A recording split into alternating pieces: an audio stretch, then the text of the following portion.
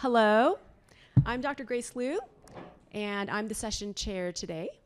Just want to let you guys all know there's free coffee, free Starbucks coffee. It's at the Physicians for Ancestral Health table, which is in the poster room where registration is. So please help everyone help themselves.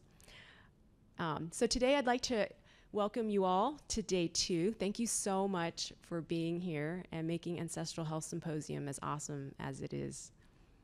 I have the pleasure of introducing Amber O'Hearn. She is an avid nutrition writer and blogger, very, very interested in applying research to how diet and diet modifications affect health biomarkers. She particularly has a big interest in how our evolutionary past affects our health and lifestyle and diet. So let's give a warm welcome to Amber O'Hearn.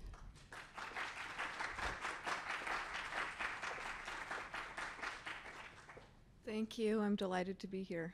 How do we start the slides?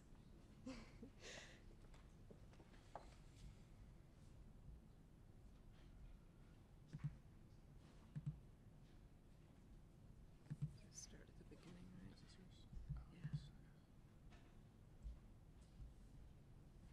Yeah. Okay. So, my talk is called Optimal Weaning from an Evolutionary Perspective, and I'd like to break down that title a little bit. So optimal implies best for something, and here that something is going to be brain development.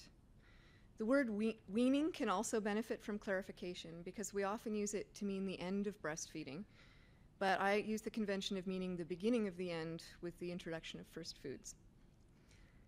For our evolutionary perspective, I just want to point out that what we know about our past can inform our understanding of physiology, but our physiology can also constrain the possibilities of the past. So I've concluded that weaning infants onto an animal-based diet best meets their nutritional needs, and the rest of this talk will be about why. Primarily, I'll be talking about the unique properties that resulted from the evolution of our brains. I'll also give a bit of evidence from modern health studies and trials. And then finally, I'll give a little bit of the how based on my own experience in weaning one of my children onto animal-based foods. So human brains are unique in many ways, but one of the most striking things is their sheer size, especially relative to our bodies. In particular, when you take into account that we're primates, it's really quite extraordinary. Primates already have brains that are about 3 times as large as most other mammals, at least relative to their size. And then humans have, again, about 2.5 to 3 times as large brains as other primates do. And we didn't always have that larger brain. That 3 times expansion occurred over the course of a few million years. And a second related way that our brains are unique is that our individual human brains do most of their growth after birth.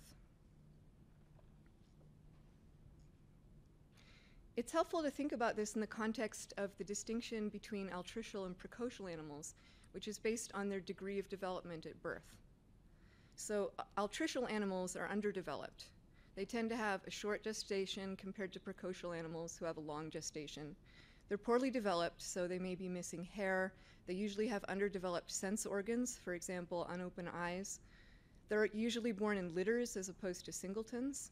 And they have less adult-like proportions, whereas precocial animals are essentially adult-like in their proportions. They have underdeveloped limbs, which means that they can't do what precocial animals do, which is move like the adults that they're born from. And they tend to be smaller at birth, and their parents are younger when they reproduce. Humans don't really fit into this paradigm very well when you look at it at first glance because they appear to be altricial, but they're actually better understood as being precocial. Primates in general are highly precocial, and humans, when they fit that, are to the extreme. For example, we have enormous newborns and we reproduce relatively late. Our babies appear altricial, though, because they're born helpless.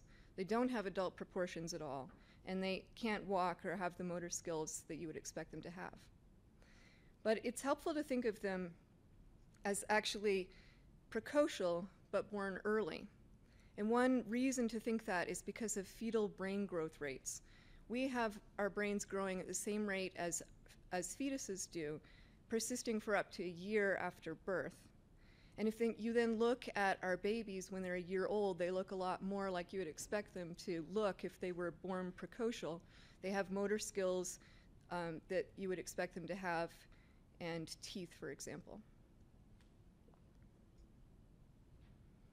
Here's a couple of graphs from the Smithsonian, which there's one for chimpanzee brain growth and one for human brain growth. So as you can see with the chimpanzee growth, they complete about half of their brain growth in gestation and the rest over the course of a couple of years. Note that chimpanzees, like many primates, wean quite late compared to us. They wean at about 4 years of age, which is well after all their brain growth is completed. Humans, on the other hand, have a very steep rate of growth before birth, and it continues into the second year. And then the rate slows down some, although it's still pretty significant. And then it's followed by what looks on this graph like a leveling off, but this graph does end at age 10, and we know that there are growth spurts after that too. So what I want to draw attention to with that is that the fetal-like brain growth doesn't just extend beyond birth, but it also extends beyond the end of weaning. So we have this fetal-like growth in the first year, continued rapid growth to 5 years, continued slower growth through childhood, and then if you combine that with the fact that we wean early, we realize that we need to support that kind of rate of growth even beyond weaning. Our brains are really vulnerable, and they have many critical periods, each of which builds on the one before. So if you haven't completed one of your stages of brain growth, you may not be able to complete the next stage successfully. And that means that you need continuous support through a long period of time. So what kind of support do we need to give growing brains? Well, there are at least 3 kinds of ways that we need to support a growing brain. One is that they need specific micronutrients. Even adult brains can suffer if they don't get enough of certain kinds of micronutrients. And certainly developing brains that are missing these nutrients, if they're missing them at critical times, sometimes they can't even recover from the detriment. Secondly, brains require an enormous amount of energy. At least 20% of the energy that we consume as adults goes to our brain. And that's even more extreme in a newborn who has about 3/4 of the energy that they consume goes right to their brain. And then thirdly, of course, we need material for the structural components, and brains are made mostly of cholesterol and fat. In parallel to that, the evolving of the brain had similar requirements. So we needed those micronutrients and the energy and the structural components. We needed them to be available over a period of years for each individual, and then that needed to be compounded more or less continuously for millions of years for us to be able to make that 3 times expansion.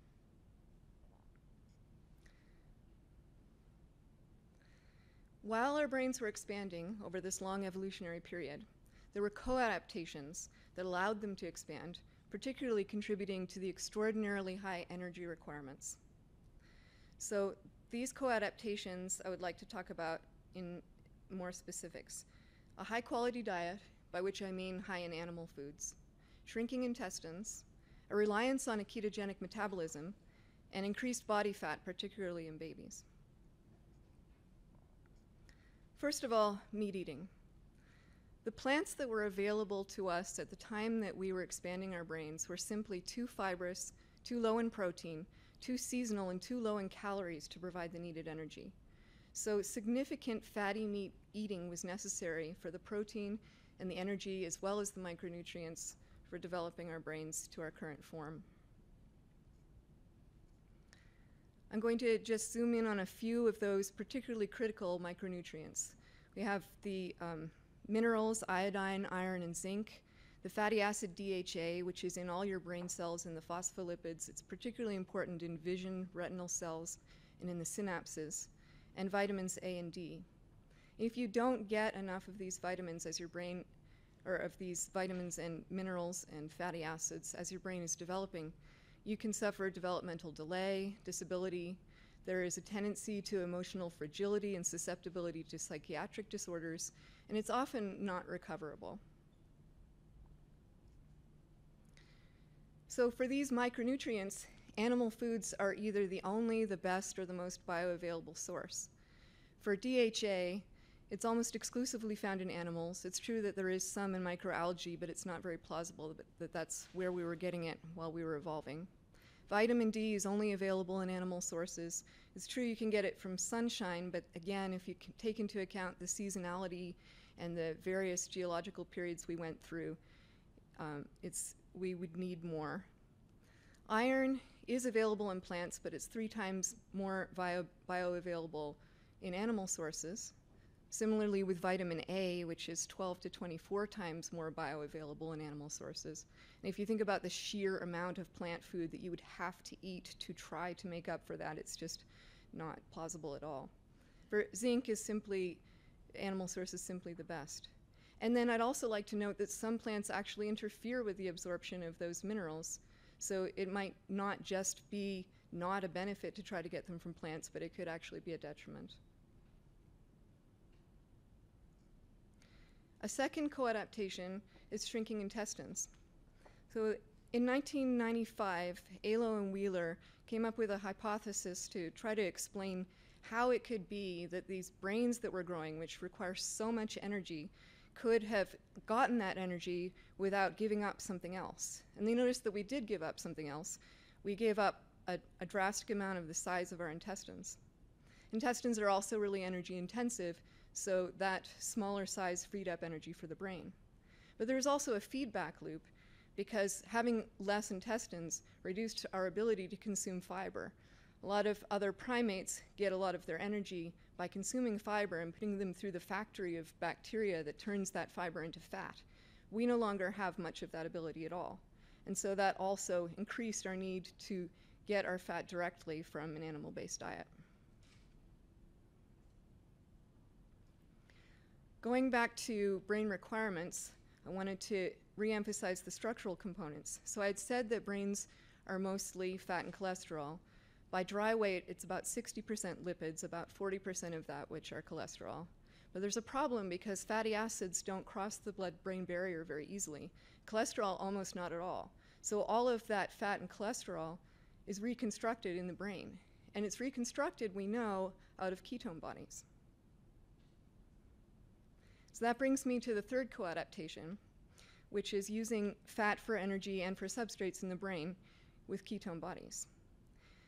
Ketone bodies are directly usable by the brain for energy, unlike fatty acids. They're used to create most of the fat and all the cholesterol. And most importantly, they can easily and abundantly cross the blood-brain barrier. But there are other benefits to being on a ketogenic metabolism. For example, it increases the density of mitochondria in brain cells, which allows more energy to flow. And it also decreases the vulnerability of the growing brain to stress and trauma. You may be aware of the extreme neuroprotective properties of a ketogenic diet. For example, it mitigates drastically the damage that you would incur if you had a traumatic brain injury or a stroke. So that's obviously adaptive. The fact that we use ketone bodies for brain energy and material, which we and some other species also do in gestation, explains why newborns are in mild ketosis all the time. And infants use ketones 3 to 4 times more efficiently than adults, so mild ketonemia for a baby is more like a deeper ketosis for an adult. Even children as old as 12 and probably older can become ketogenic much more quickly and easily than you might expect. We're talking about a matter of hours of fasting to develop the kind of ketosis that would take adults several days. But even human adults become ketogenic more easily than other species, and they do it without calorie restriction. This is really significant. I know of no other species that sustains ketosis without either starvation or semi-starvation, and it has implications for animal models of ketogenic diets as therapies, because there may be cases where an animal requires caloric restriction for the therapy to be effective, whereas in humans it probably doesn't, and would be a detriment to compliance and to health outcomes. So I wanted to emphasize that humans have co-opted this trait that was previously an adaptation to cope with periods of starvation, and it still is in other species. But we've co-opted it into a default metabolism, at least for the period of childhood, to support the brain growth in particular, but also to meet the brain's ongoing energy requirements.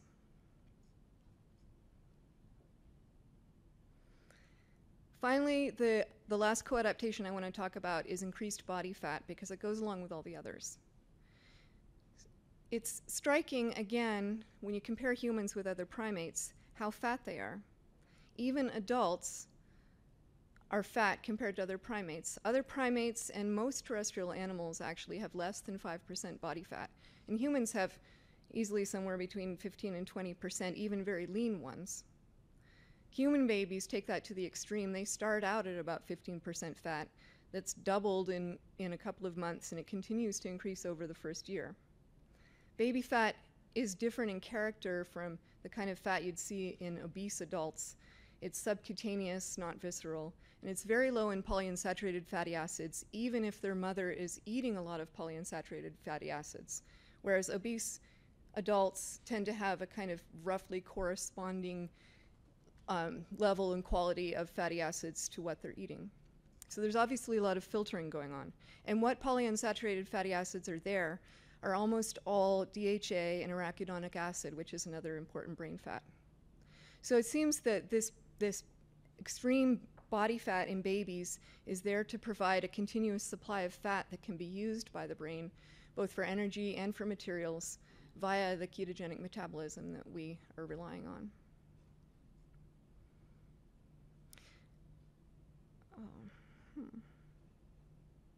I seem to be missing a slide.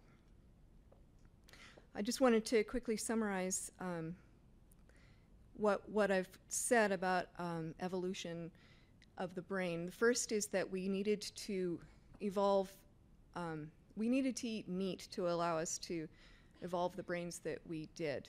That's for energy and for micronutrients.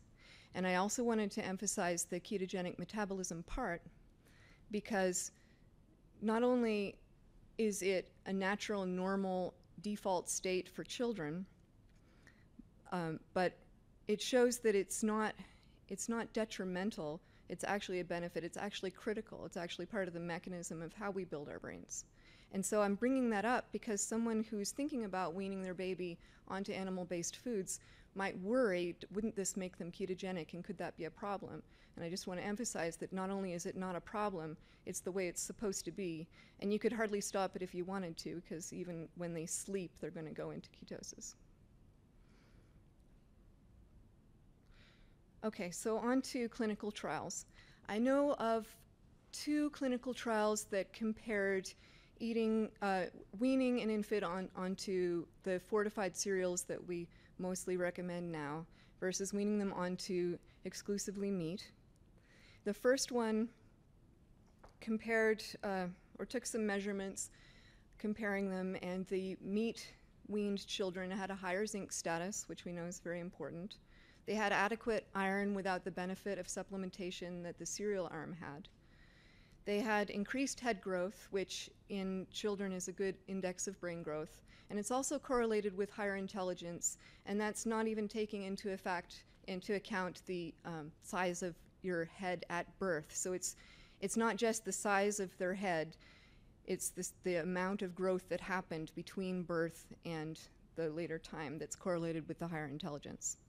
And the second study just showed better general growth without increased adiposity. That was what the researchers were worried about, was that if you weaned babies onto meat, they would get fat in a way that would increase their risk for modern diseases, and that, of course, didn't happen. And I just have those references there for your reference. This kind of study is what I think has led to certain agencies like the Canadian government and the La Leche League to include meat as a recommended first food. So finally, I'm going to talk a little bit about how to do that, and just based on my experience from doing that with my third child.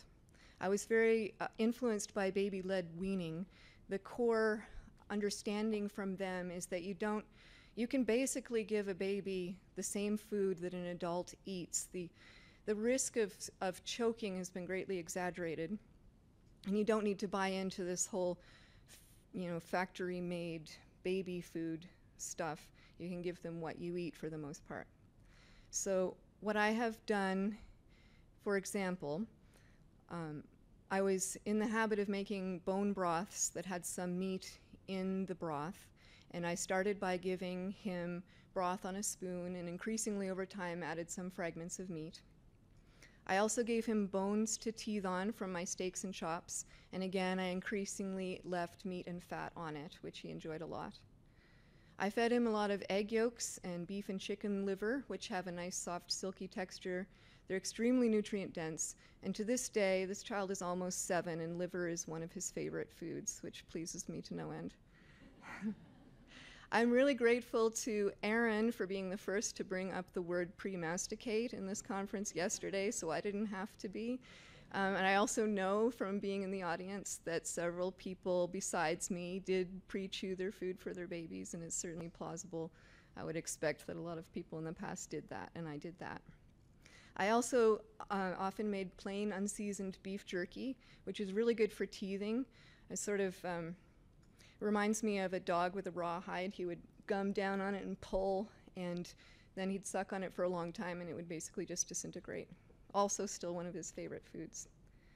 And I'll just leave you with a couple of photos of that baby, who's almost 7.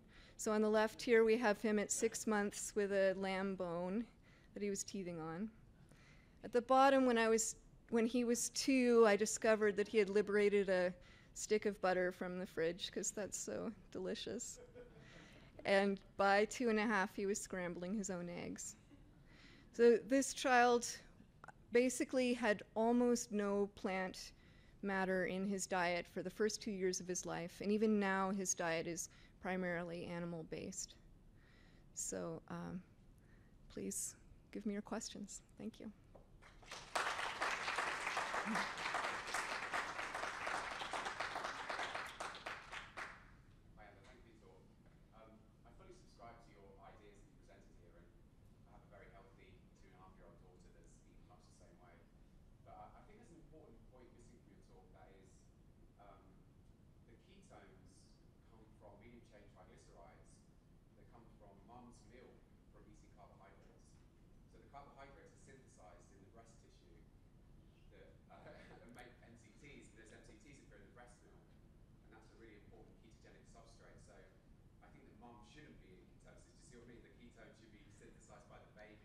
I understand what you're saying, yes. So I just want to give a couple of counterexamples. I didn't eat any carbohydrate while I was making breast milk, and although there are medium chain triglycerides in the breast milk, that's certainly not the only reason that babies are in ketosis. Even the babies post-weaning that I mentioned earlier get into ketosis very rapidly because it's just the natural state. You can make it, that's why what I'm positing here, and it's not my idea, but what I'm saying here is that the baby fat that is there is being turned into ketones just from the fat that's stored on the body, just the same way that I make them. Right. And I forgot to mention that I talked about how fat babies are and how fat adults are compared to other primates. And I think it's quite significant. It would be unusual to see an animal that's fat if you thought that we weren't naturally ketogenic animals. Yeah, and I've actually measured ketones, blood ketones in my daughter when she was still an infant, breastfed only, and it was 1.6 millimole. But I actually can send you the studies that show that the MCTs in milk, they go down, and there's studies where they've looked at giving MCTs to mum, and they don't go anywhere. Mum metabolizes them all. None of them appear in the breast milk. So I think like the carbohydrates for mum, it's not my opinion. I can send you the studies that show that that might be important. I'd like to see that. I guess what I'm trying to say is that the ketones that are in the baby's blood don't only come from medium chain triglycerides. Right. I understand that point. Yeah. Okay. Yeah, I worked with a doctor that he's just finishing up his PhD in neonatal neuroprotection, so he's done quite a lot of research in this area. So yeah, I'll send you some studies. That's fantastic. I would love that. Okay. Thank you. Hey, that was great talk. Thank you. Can you say something about the time frame, and after 3 children and all of your research and interest in this, kind of your thoughts on the time frame for beginning the weaning process, and then also how large that window of transition looks? Sure. There's a lot I don't know, but I know that the recommendation currently is to start weaning at around 4 to 6 months. And I think that the reason for that is because the amount of breast milk that children get, the caloric input just can't provide much more than what they need by the time they're that large. And so I would say to start giving your baby food as soon as they start to express interest in it. Just, let them be the ones who say, I'm ready to start eating, give me that. And then how long it goes, humans tend to wean a lot younger than other primates, and I don't know to what degree that's enculturated and to what degree that's natural. Yeah. With my experience, my first child, he stopped breastfeeding at about 2 years, and then each one after that was earlier and earlier, with the last one he stopped at 9 months. So I'm sorry, I don't know more about that. No, it's okay. I just kind of wanted to see what your thoughts are. I suppose there's some, aside from nutritional implications of how soon or early or late you move away from breastfeeding, I'm sure there's others implications as well. But it's hard to understand it all. I just have a newborn, so I was just interested in this. Congratulations. But yeah, thank you so much. Amber, thank you for an exceptionally good talk. I just had a curiosity question as a psychiatrist. You having raised 3 children on this unique diet, which I wish were more common, can you comment at all about how your children fared emotionally and physically compared to their peers? As a mother, I would be very curious to hear. Well, there's so much individuality, I don't want to necessarily claim too much. I know that my youngest child does have a very even temperament, especially compared to one of his brothers. But then, on the other hand, his oldest brother has perhaps the most even temperament of all. So I don't know what to conclude about that. One interesting thing that has been commented on to me many, many times is that my youngest child never missed a single day of daycare throughout when he started at 2. And so the entire 3-year period, many of his peers, all of his peers missed significant time to many illnesses, and he missed not a single day. So I like to attribute that to his diet. Thank you very much. It was fascinating. Thank you. Has it been difficult to maintain his diet of high fat from a social perspective? For example, when they go over to someone else's house and they have candy or something with other parents? It is a challenge, and the older they get, the more of a challenge it is. My other children also, at the time that I was weaning him, they were also transitioning to a more meat-based diet, and for example, the number of special occasions that you have when you're at school seem to be almost as numerous as the number of days. Like it's always somebody's birthday or some occasion, and that's always being celebrated with some kind of gluten-y, sugary snack, and yeah, it's a struggle. So do you find that he has a sweet tooth, or does he kind of shun that? He loves sweet things when he gets his hands on them, but he doesn't seem to be obsessed with them.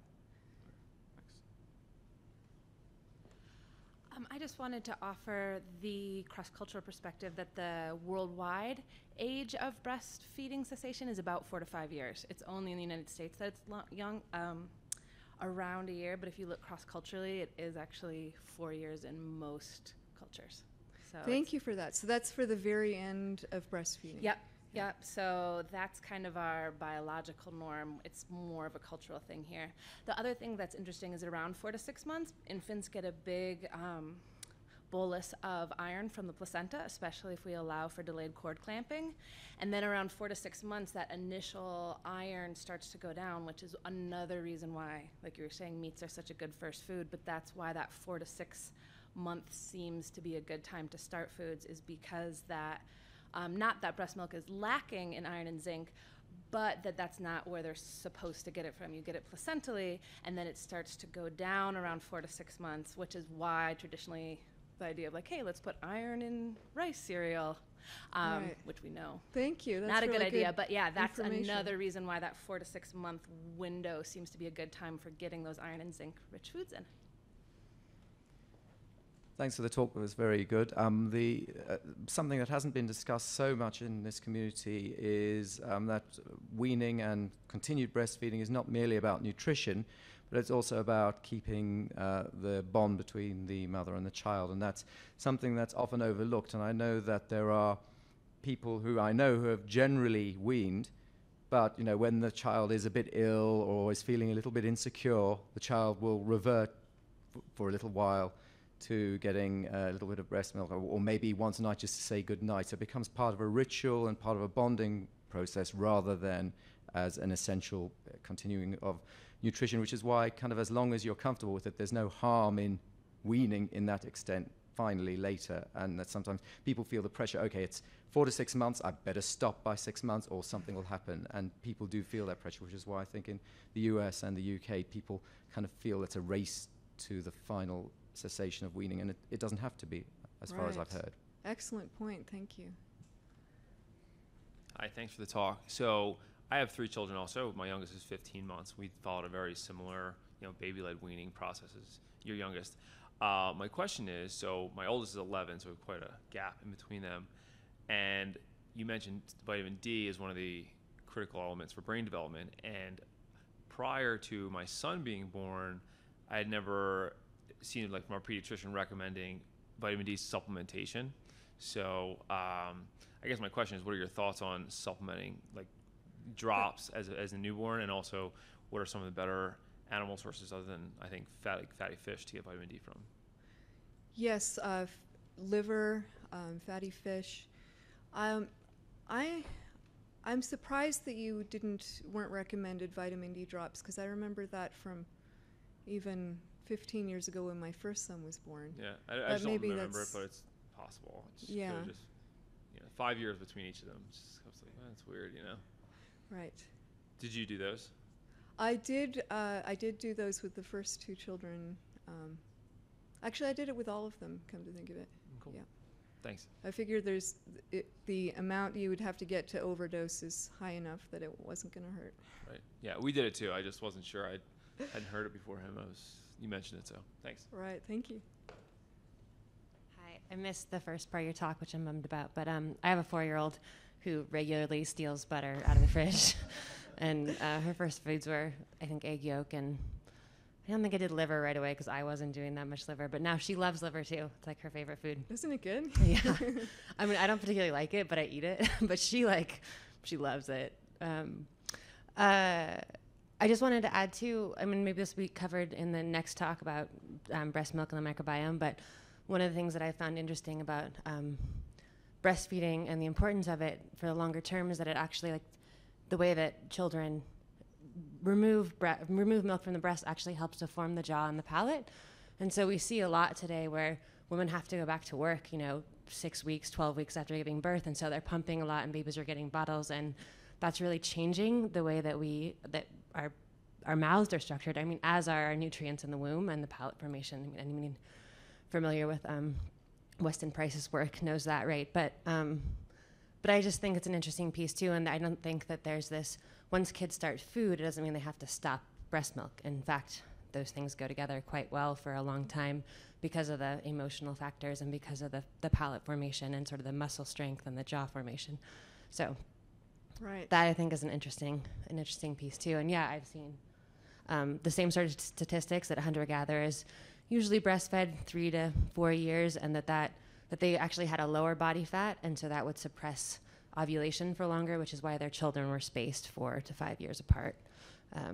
So just sort of And there wasn't, you know, there was no dairy. People weren't eating dairy, so the only dairy that was available was breast milk. And so the way that that dairy produces certain vitamins, you know, wasn't. Lactose in particular is broken down into glucose and galactose, and galactose is used to build some of the brain material as well. There's other questions, so I'll. Okay, thank you. I have another question. I'll ask you later. Okay. That was interesting. Who are you? That's it. That's interesting. That's my whole talk this afternoon. Please come. Nutrition is concerned with nutrients, but not mechanical aspects of food processing. And what she brought up was what I was going to talk about a little bit. But That's how great. did you learn about baby-led weaning? Because that is, for people who might not know, could you explain a little bit about what it is and how you learned about it and how you are executing it with your own children? Well, I'm not sure where I first heard of it, but what the thing that I said that was the core important idea from it is what I've taken mostly from it, and that's that babies don't necessarily need you to mush everything up. You can give them a chicken drumstick and they'll deal with it. Yeah, I'm going to really elaborate on so many wonderful points you made today at 1:30 today. So okay, well, anybody I won't can steal come, your thunder please. then. That was a great talk. Thank you. Hi, I'm the token pre-mastication question. So, you know, it goes, you know, you have your first baby and you sterilize everything before it touches their mouth. And by the third baby, you're picking up a pacifier and you're popping it in your own mouth before you pop it in theirs. And there was some concern about that in terms of, I guess, oral hygiene. And what I had heard was, you know, it's not such a wonderful thing to introduce your mouth germs to your baby. But if you're pre-masticating their food, perhaps you disagree with that. Yes, yes. I suppose if you had something unhealthy going on in your mouth, that would be a problem. But I don't really think that there's anything unhygienic about the mouth if you're healthy. Okay, thanks.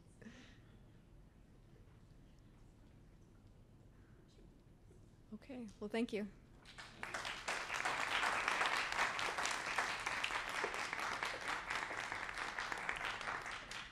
Thank you so much, Amber O'Haron, for your talk on optimal weaning in the evolutionary perspective. Please take a break. We'll take a break for 10 minutes and rejoin at 9:50 for Megan's Sanctuary about health-oriented oligosaccharides, babies and beyond.